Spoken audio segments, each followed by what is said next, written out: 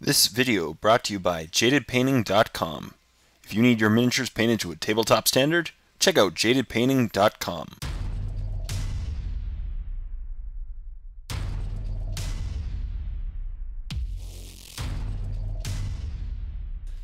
Hey everyone, welcome back to the second half of this painting tutorial. As always, my name is Jay and I'll be showing you how I finished painting this Nurgle themed Chaos Space Marine Sorcerer from the new Chaos Space Marine Codex. I continued on all the metallic areas, specifically the silver metallics, with a 1-to-1 mix of non-oil and Agrax Earthshade. This shading will get in all the recesses and give a really worn, dirty appearance.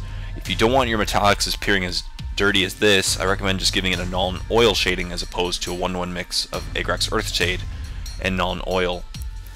Also, this shade will really dull all the metallic areas, and since it's Nurgle and you really want it to be really worn out, dirty metallics, I recommend this combination of shading. With the shading, I recommend just taking your time and making sure you get a nice even coverage over all the areas. If after a single shading you're unhappy with the depth of color, feel free to do a second one. Just make sure that the first one is completely dry before proceeding to the second shading. Also, just to tell you, if you do two shades of this combination, it will appear very, very dark and dirty.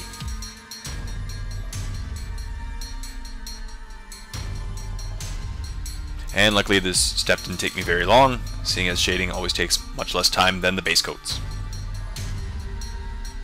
When the shade was dry, I gave a very, very light dry brush over these areas with Iron Breaker, the first layer color associated with Lead Belcher. The key is just to focus on the edges and slightly the raised areas, so that way you can give a little bit of a shine and produce some contrast on the metal. You can leave it if you want, just its flat, dirty appearance, which would also look good as Nurgle. I just wanted to give a little contrast on these metallic areas. As you can see, I'm basically just using overbrush or dry brush technique depending on the areas, just focusing on the raised parts and the edges.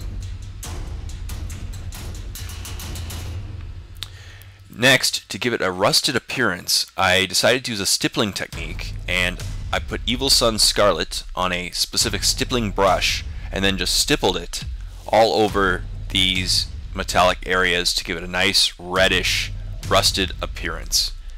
When doing the rust, make sure not to do an even coverage. You want to just do random patterns because rust does not build up evenly on a sword or any other metallic area for that matter.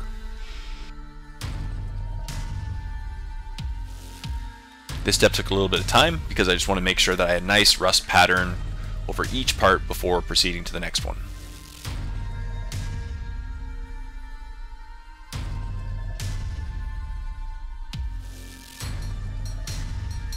And I repeated this process on the face, the symbols, and basically all over the metallic areas, including the chains and anywhere that I painted silver.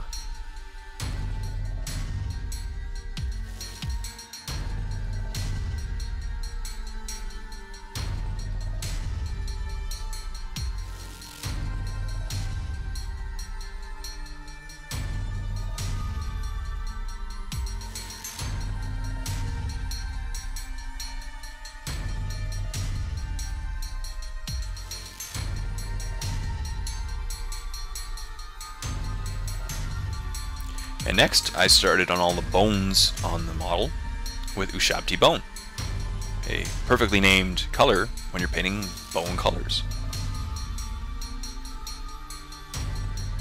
Ushabti Bone is a particularly thin paint, so I recommend doing two very thin layers of it, especially after the first coat. The first coat didn't go completely perfectly over the dark colors, so I had to do a second coat. And I also decided to paint the pages in the book and the sword handle with Ushabti Bone, giving the sword handle a bone appearance.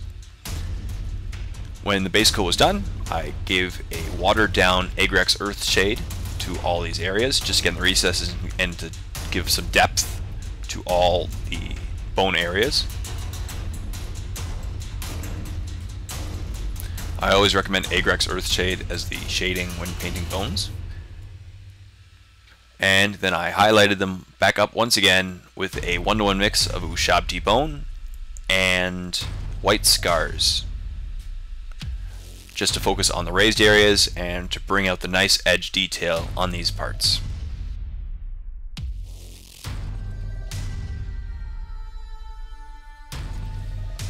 When the bone parts were finished, I started on the yellows, which included the eyes and the centers of the symbols on the chest and the helmet, with Hourland Sunset, a really nice dark yellow which gives actually very nice coverage over pretty much any color very quickly.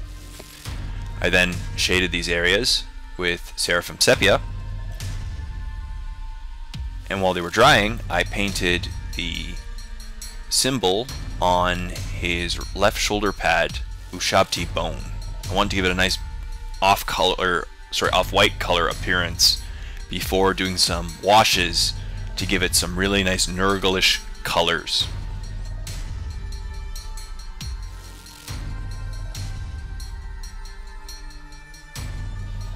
And as with the previous steps, make sure to get nice even coverage before proceeding forward. And then I gave it a Karaberg Crimson shading. So first it'll dye it a little bit red, and then next I want to go over that red shading with a green shade, and then combined the red and the green will give it a really nice Nurgle rotting appearance for the symbol.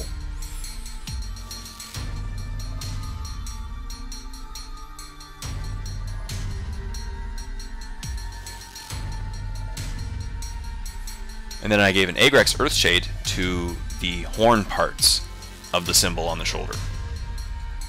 And that's it. You now know how I painted up this Chaos Space Marine Sorcerer, specifically in a Nurgle scheme. Overall, I think it turned out really nicely. I really loved the Nurgle appearance on them. I love painting Nurgle themes myself. And I think he'll look amazing on the tabletop. As you can see, I just went with a dark colored painted sand for the base, just to give some contrast and some Nurgle-ish appearance. I also gave it an Athonian Camoshade shading.